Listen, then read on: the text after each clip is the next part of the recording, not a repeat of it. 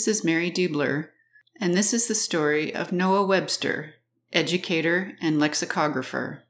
Why would a man spend 27 years working alone on an American dictionary, painstakingly writing out definitions, originations, and pronunciations of words from A to zygomatic? Noah Webster gathered a collection of 70,000 words. Of these 70,000 words, over 12,000 of them were words that had not been detailed in any English dictionary up to that time. Words such as skunk, squash, hickory, and chowder, uniquely American words, found their way into Webster's dictionary. Not only did new, colorful words reflect the American English language, but also new definitions. For Noah Webster witnessed the birth of a new nation founded, as Webster wrote, on the principles of a republican government having their origin in the Scriptures. An American could not relate to the word govern if it were defined using the word monarch or king.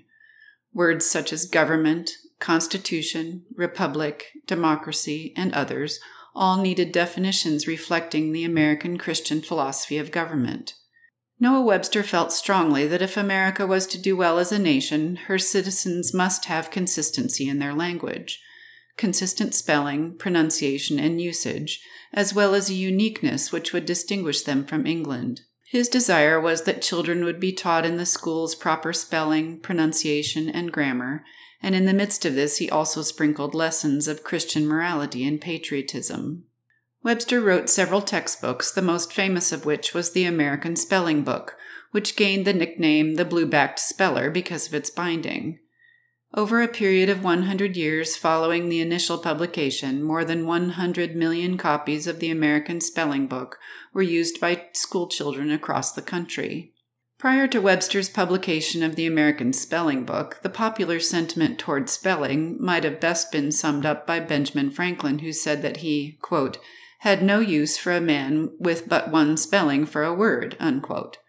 Noah Webster obviously did not agree with this, although he was interested in making spelling simpler and more phonetic. Thanks to Webster, then, we have honor, H-O-N-O-R, instead of H-O-N-O-U-R. Music, M-U-S-I-C, instead of M-U-S-I-C-K. Plow, P-L-O-W, instead of P-L-O-U-G-H. And center, C-E-N-T-R-E, was changed to the more common-sense spelling of C-E-N-T-E-R. There are other changes in spelling Webster recommended, which we follow today.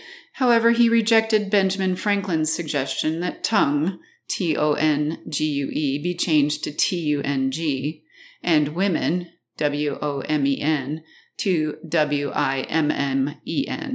In the process of compiling the American Dictionary, Noah Webster learned more than 20 different languages: Chaldaic, Syriac, Arabic, Samaritan, Hebrew, Ethiopic, Persian, Irish, both Hibernian and Celtic, Amharic, Anglo-Saxon, German, Dutch, Swedish, Danish, Greek, Latin, Italian, Spanish, French, Russian, Portuguese, Welsh, Gothic, and early dialects of English and German.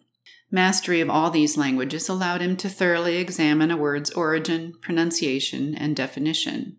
His scholarly research significantly contributed to the fields of philology and lexicography. At the age of 66, Noah Webster penned the last word of his American dictionary in January 1825 in Cambridge, England, where he had gone to research in their vast libraries. In describing that day, he wrote, quote, "When I had come to the last word, I was seized with a trembling which made it somewhat difficult to hold my pen steady for writing. The cause seemed to have been the thought that I might not then live to finish the work, or the thought that I was so near to the end of my labors. But I summoned strength to finish the last word, and then walking about the room a few minutes, I recovered." Unquote. American Dictionary was published in 1828 and has been revised many times since then, unfortunately losing much of the original wording over time. Webster's philosophy toward language, education, and scripture can perhaps be best illustrated by hearing his definition of the word love. Love, In a general sense, to be pleased with, to regard with affection, on account of some qualities which excite pleasing sensations or desire of gratification. We love a friend on account of some qualities which give us pleasure in his society. We love a man who has done us a favor, in which case gratitude enters into the composition of our affection.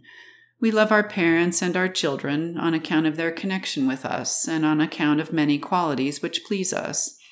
We love to retire to a cool shade in summer. We love a warm room in winter. We love to hear an eloquent advocate. The Christian loves his Bible.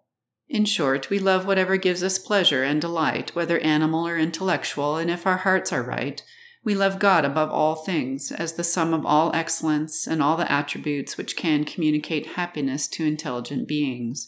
In other words, the Christian loves God with the love of complacency in his attributes, the love of benevolence toward the interests of his kingdom, and the love of gratitude for the favors received. Thou shalt love the Lord thy God with all thy heart, with all thy soul, and with all thy mind. Thou shalt love thy neighbor as thyself. Matthew 22. In thinking about Noah Webster's American Dictionary, it is startling to realize that every word was penned by his own hand over a course of 27 years. His dedication to Christ and the country resulted in a work that has influenced generations of students.